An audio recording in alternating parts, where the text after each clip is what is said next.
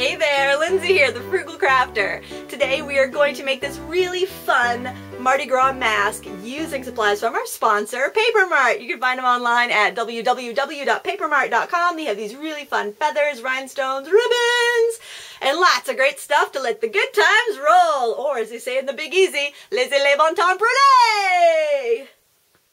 Doesn't this just look like fun? Look at all the sparkling stuff I have on my table. Oh, I'm so looking forward to making this awesome Mardi Gras mask. So what I've done ahead of time is I have cut out a mask and also a mat. So basically what I did was I used an SVG template that I designed. It's called Masquerade Mask, and it's available at mygraphico.com if you're interested. And it's a three-dimensional mask. So you've got the mask and the nose here. And then what I did was I just grabbed some glitter cardstock. This is by Coordinations, and I cut a mat. I did it on my die cutter, but you could use a printable template and just cut around it. It's very easy. And so there, when it layers up, it's going to be really fun. I'm going to set the nose aside for now because you don't want to put that on until you're all done, or it's just going to kind of get in the way. So what I want to do first is simply center this on my mat and glue it down. I'm using hot glue. If you're going to do this project with kids, though, why don't you use some tacky glue? And that way you don't have to worry about anybody getting burned. I like the Aleene's tacky glue, and what I usually do is if I'm using that, I'll have a jar handy and I'll put a tip down in the jar to make sure the glue is always ready to go, so you're not waiting around for the glue. That's just a wonderful tip. Also, I store it like that too. I have it one of those over-the-door shoe holders, and I have my Aleene's tacky glue nozzle down in one of those pockets, so it's always ready to go when I am. So there, and the reason I'm matting this is just to make it a little bit more sturdy. You're going to need a barbecue skewer or a short dowel, and we're going to make sure that the point is going to be adhered to the back of our mask up here at the top, so no one's going to poke themselves. And I've got this pretty gold lame ribbon from Papermart, and I love their ribbon. Every spool of ribbon that I have is just so nice. Even this is like a lame, which they're usually so scratchy and stiff. This is really supple and really easy to mold. I'm going to show you as I wrap this stick with it.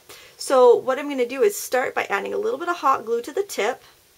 Again, you can use tacky glue, or you could even start it with a little bit of tape to make it kind of easy for the little ones. Now, I have done this project in art camps that I've taught. I've done it in classrooms. I have done it for birthday party activities, and it's just such a fun project, and you really don't need any special training to do this. Everyone can make them. All these masks are going to be pretty. You can't go wrong with glitter and sequins and rhinestones. It's just a lot of fun. And then I'm just going to snip this. I don't have my ribbon scissors here, but I'm hoping these cutter bees are going to be fine. Lame ribbon is very easy to cut. And I'm going to add a couple more strands of this because I think it's pretty to kind of have a few ribbon strands hanging down. I'm just going to cut them on an angle, nothing fancy here. I'll probably do one length that's a little bit longer just to kind of add a little variety to the design. It'll make it look a little bit prettier that they're not all the same length. You could do a fairy wand if you're making a costume this exact same way. And I'm just going to add a little more glue to the end. My glue gun, my outlet here where I film my videos is to my left, and it's not close enough that I can drag the glue gun to my right side, so I kind of have to kind of awkwardly reach over every time I want to glue something down. Just one more dab of glue on there. I'm just going to add that one right, I can see the stick peeking out there, and I want to cover that up, so I'm going to add this last piece right in there. I'm using low temperature glue, and I am working in my cold studio, and it still gives me enough working time. So, you know, I generally use low temperature most of the time. So there, I've got the stick covered with a little bit of trail of ribbon, which is really pretty. So here we're going to decorate the mask, and the thing I really love using is feathers for this because it adds so much bulk and so much wow without adding a lot of weight, which is nice because this is just cardstock, so we don't want to put too much weight on it. So here I have these beautiful orchid colored feathers. They're very nice for the Mardi Gras theme, and I've also got some green. And these are packaged so nicely because usually when you buy a package of feathers, you pull out one feather and the entire package comes out in a big whoof. and then you're like picking up feathers for the next 3 days.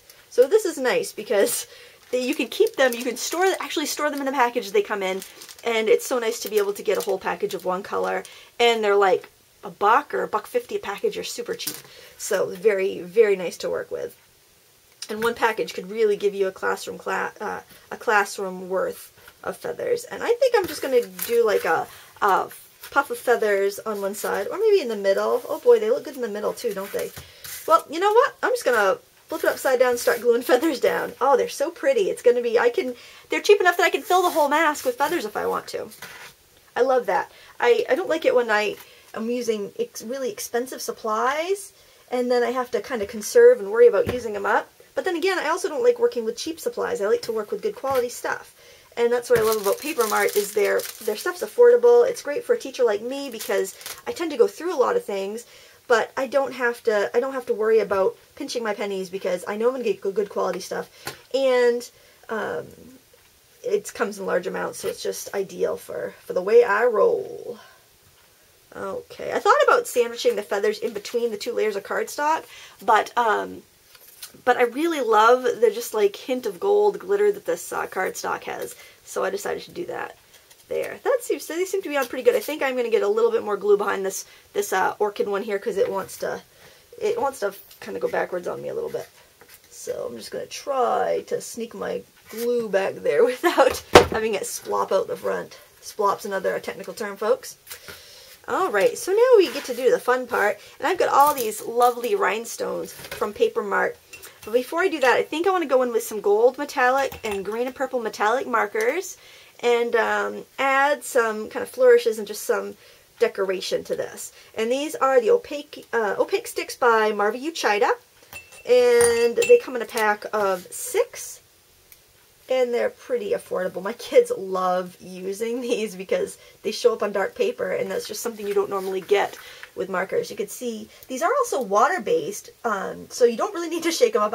I'm just so used to whenever I use any opaque markers to shake them up. But they will, they're water-based. They don't need to be shaken up. You do need to store them tip down. Well, I usually store my markers horizontally, so before I get ready to use these, I stick them in a jar tip down so that I know they'll be ready to go. You just need to have that ink ready to flow. And look how nice that shows up. Isn't that pretty? And you can see how easily this project comes together.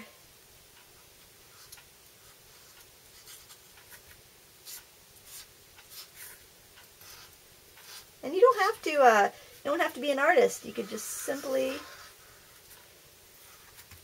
kind of make it up as you go along. I am making it up as I go along, folks. Big surprise there, huh? Alright, and I'm just going to add some more dots. Dots are just a really easy design element that anyone can add. You know, repetition, that's what we're doing here. Rhythm and repetition is what we have. And everything matches because we're doing the same type of shapes over and over again, but we're changing them up a little bit so they add interest. So if you're an art teacher, you can kind of teach some design elements along with this, which is always nice.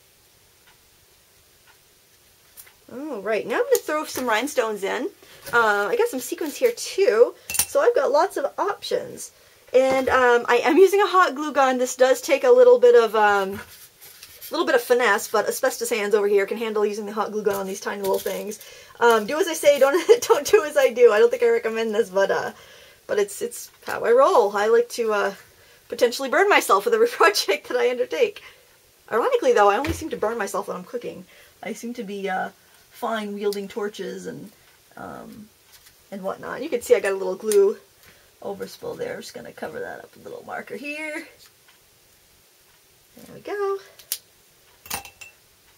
And let's see, I think I'll just lay out my rhinestones before I glue them down. I have the assorted rhinestone packages here from papermart. They're $1 a package. They come in 3 sizes.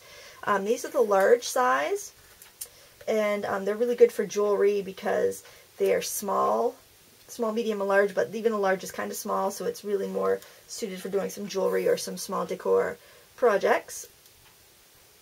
And I may actually have to cave and switch over to the glue pen because I'm kind of messy with my glue today.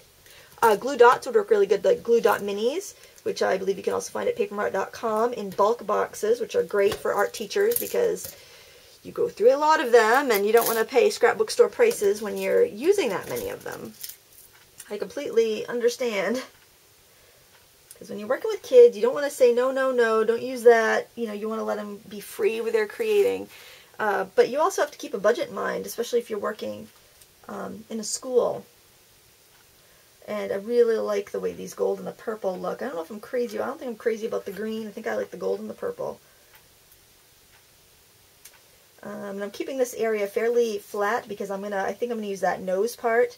I could omit it, but I think that it would look really pretty to have that on there. I really like those gold. Those gold look really nice. Gold, purple, and green are the quintessential Mardi Gras colors. All right.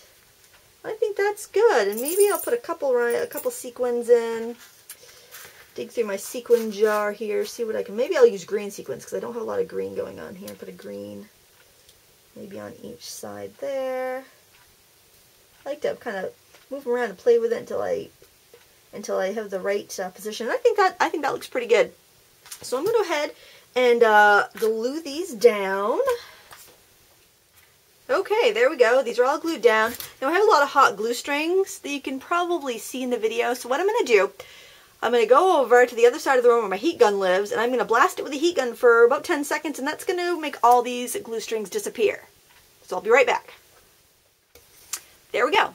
If you find you have a hard time with your hot glue stringing, it could be because you live in a warm climate. Your glue will be a lot stringier the warmer your room temperature is. I work in my basement, so it's always a bit chillier, and I don't have that much of a problem with strings. So now I want to adhere the stick to the back of this. Since I'm right-handed, I want to put this on the right side of my mask. If you're left-handed, you might want it on the left side, or you might just prefer to hold it with your left hand. Whichever you prefer, it doesn't matter. You do whichever one you like. And I'm just going to add a line of hot glue, a pretty generous line.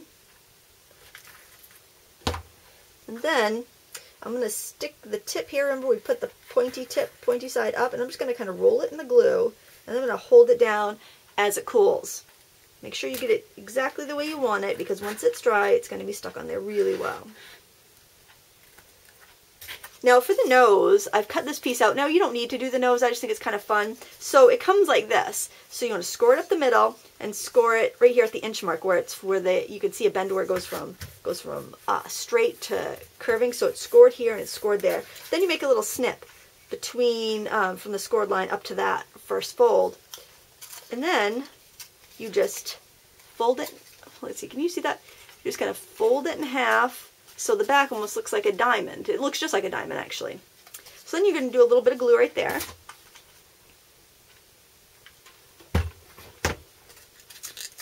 And you're going to close that up. Wipe off any glue. Of course, asbestos hands here. I can do that with my bare hands. And then, what I like to do, so it doesn't hang down below the nose area on the mask, is I'm just going to trim it straight across. Now this pad here is going to give us a nice area to adhere it to our mask. All right, that stick is cooled off there, because remember we're using the low temp glue, and I'm just going to glue that right on there. Now if I want, before I glue it down, actually I should have done this when it was before I folded it, I can add some dots to make it kind of match the mask. I think maybe I'll do that. I can do that right here. Sure I can, because I don't really need to press too much to get the ink to flow, so I can go ahead and just add some dots. But yes, it would have been a lot easier to do had I done it before I folded it. There you go. Live and learn. Do as I say, not as I do. And I'm going to put a little bit of glue here on this the kind of triangle area at the back of the nose. And I'm going to glue it down there. Okay, so we have got this fun three-dimensional mask. I want to thank you so much for watching today. I also want to thank Papermart. I'm telling you what, they've got the best feathers in town. Check them out online at www.papermart.com. Thank you so much for joining me today. Until next time, happy crafting! Laissez la bonne temps brûler!